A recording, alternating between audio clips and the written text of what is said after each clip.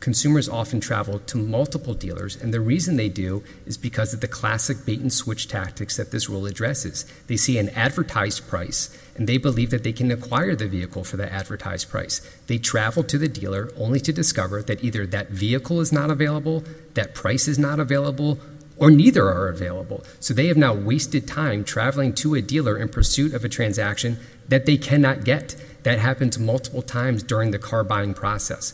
By requiring upfront, honest disclosures, including in advertisements, the rule will save consumers trips to the dealer.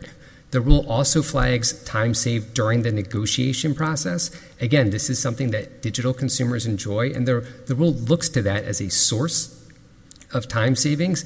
And I think we've all been there. You go to a dealership, you sit down in the dealer to negotiate, and the dealer gets up and walks to the back room to talk to the manager.